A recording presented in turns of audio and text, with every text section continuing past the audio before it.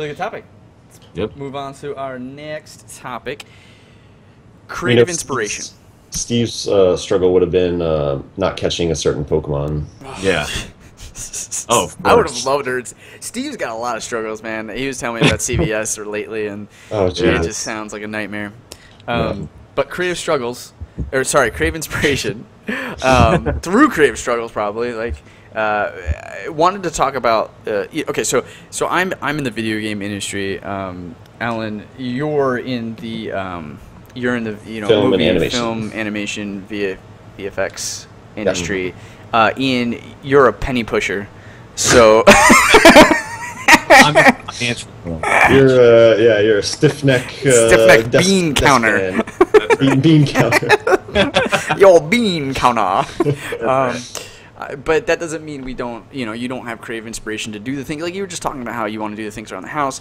That takes a level of creativity in what you want to do, and so I wanted to talk about where you get inspirations for your creativity. What are the things that you look for? What are the things that inspire you when you have a roadblock in creativity? What do you go to? How do you unblock that? Is there anybody in the creative field that you're inspired by or envious of or admire? Well, and I actually had a question for Alan. Yeah. Your ADHD and everything, do you feel like that helps you be more creative sometimes?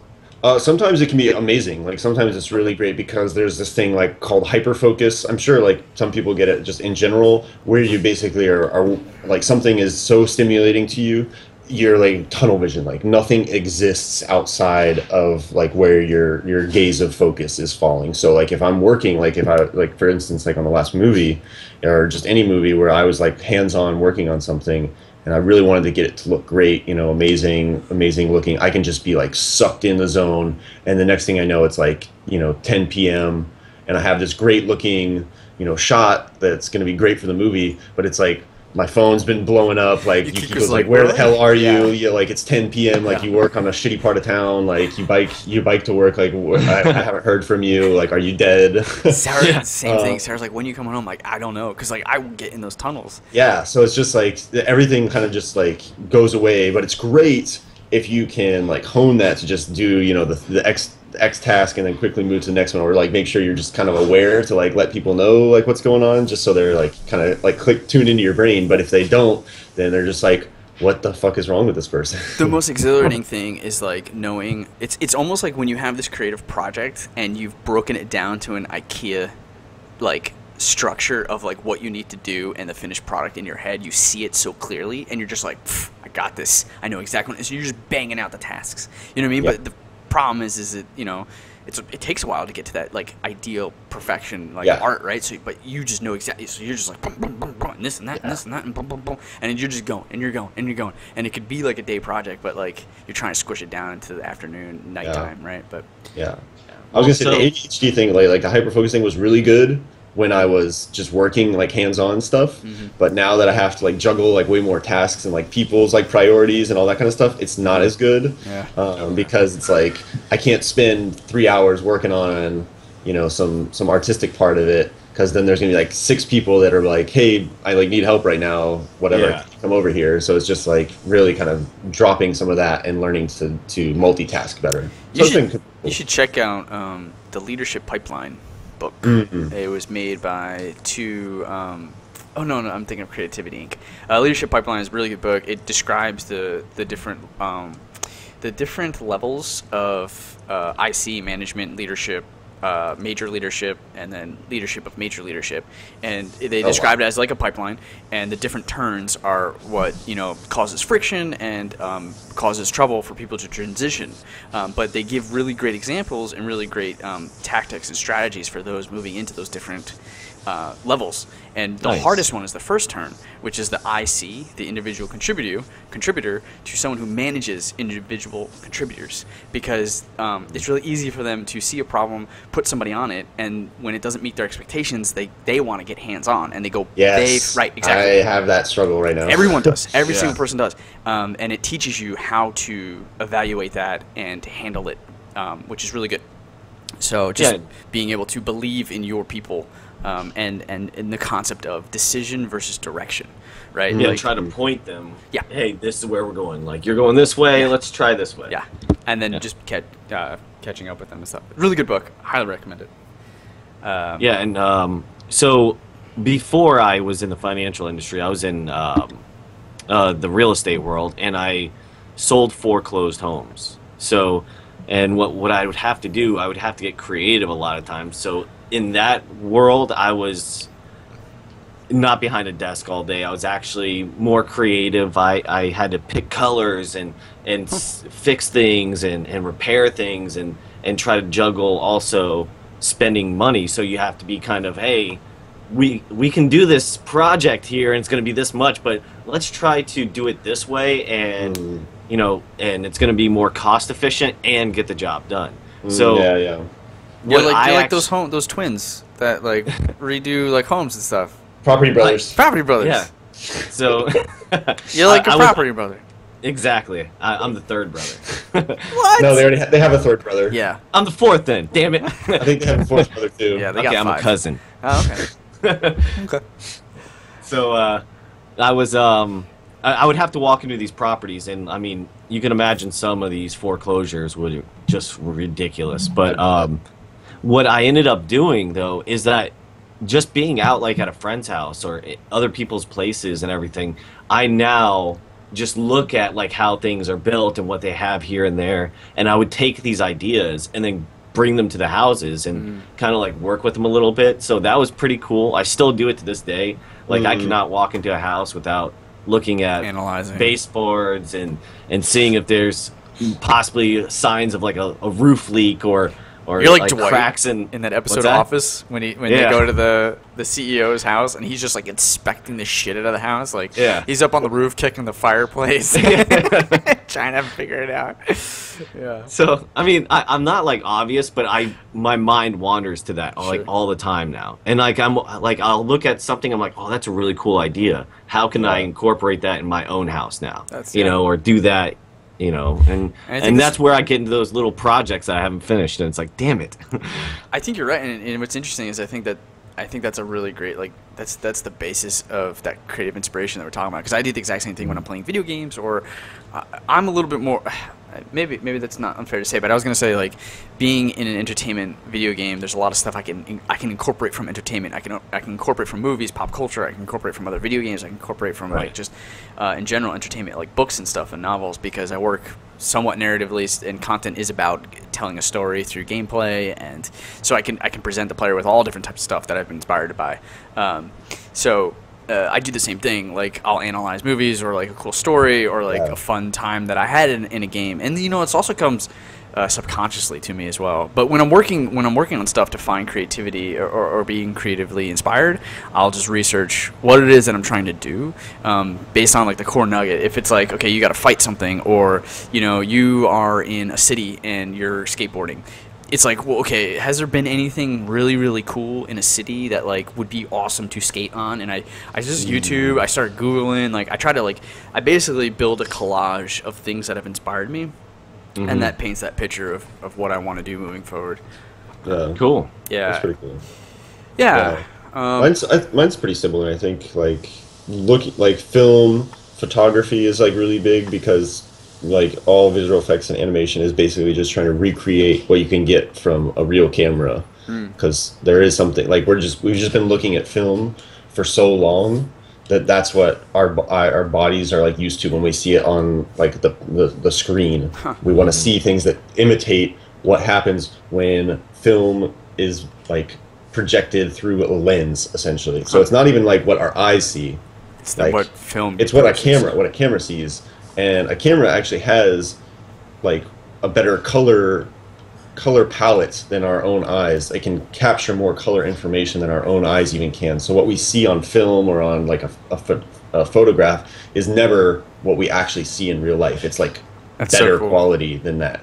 That's crazy. So like that little nugget right there is creatively inspiring to me. The concept that we live in a world where we're not even seeing the full potential of something as small as a photograph is super inspiring, and I feel like you can take that nugget and apply that to something like in a game mechanic or in a game scenario where like this is just adding that nugget is so interesting.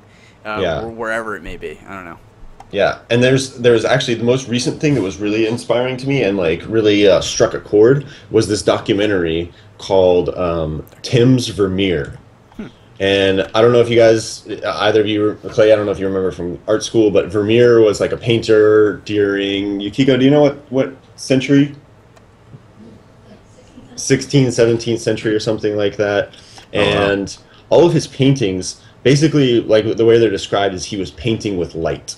Like in a time when everything else kind of had that kind of look of a little like not quite correct lighting on it and not quite the exact, like the proportions weren't exactly correct. And this documentary is about this guy who's not a painter trying to paint a picture exactly the same as Vermeer did. And I won't spoil like what happens in the in the movie because it's like I want to say like less than 90 minutes. Oh wow! So I would like really highly recommend it. It's like I went into it having no idea what it was about, and I was just like engaged immediately because it really stuck to what like I do as a profession, basically. Cool. But it's basically him learning what sort of techniques Vermeer might have used in trying to learn it himself, even though he's not a painter. So give it a watch, and you'll see some really interesting like techniques and like discoveries in that. Cool. Jiro Dreams of Sushi, I've heard, is really great and inspiring as well. For someone like, it's like creatively inspiring, but like in the sense that like, if you hit a roadblock, keep trying, right? Like you can polish and get better and like. Yeah, it's definitely beautiful. It's like a beautifully shot documentary. I mean, looking at the fish with like the sauce on it and like it's glistening. It's got like great lighting on it. It's really, it's really satisfying to look at. Like I think sushi in general like has a very satisfying like texture and color palette too. Yeah, like it's very colorful. Like the reds and the gold colors and orange colors and the sauces. And like the sauce on top, it's like the glistening look of it and everything. There's a glistening also the it's very inspiring because it's like this is the only thing that he has done, like become a master for like 40 years. In the documentary, they say like the underling cooks, you have to clean for 3 years in the restaurant before they even let you touch the rice. Wow. And then you have to clean, you just have to wash rice, literally just washing rice for 5 years before you can go do anything else after that. So it's just kind of like that Japanese mentality of like mastering, like dedicating yourself to like one thing and becoming an absolute master at it before you move on to the next thing. Wow. And that's what Jiro is in the documentary. That's like how I play League of Legends. Master of like everything. Yeah. This is how I play video games. No, I'm serious. Like this is why I only play Varus. Because I don't feel like I haven't mastered him yet.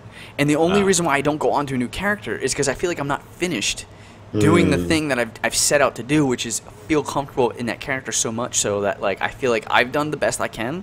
In any situation in which I lose is not my fault. I can now move on to the next character. So it was really tough for me to move on. It's the same way when I play a class in World of Warcraft or like I want to master that thing. I want to do it and then I'll be comfortable because I feel like there's unsolved like stuff and things like business, and that makes me feel uncomfortable. I definitely don't have that. I don't either. As soon as I lose interest, I'm like, okay, who's next? Like, that's good. Yeah. Okay. Well, that's because we play a character once, Alan, and we are already a master. So. Yes, that's true. Yes. Yeah, that is very true. You guys are the amazing. How come you guys don't go pro? Just no time. Just no time. Time. That makes sense. I don't want to make the other guys look bad. Well, that too. Exactly. That too. I mean, you guys are so humble. It all. Yeah. You guys are so humble. Yeah, I'm the best. Yeah. I'm the greatest. Okay. Around. Let's go on to our...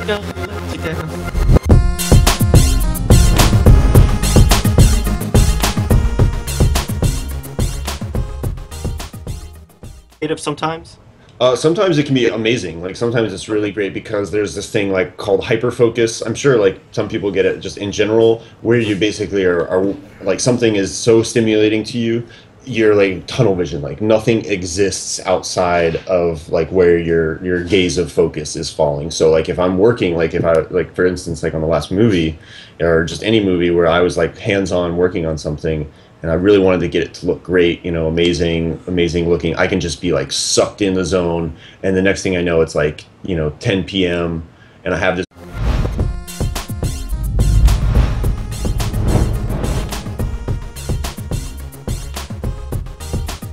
That's a really good topic.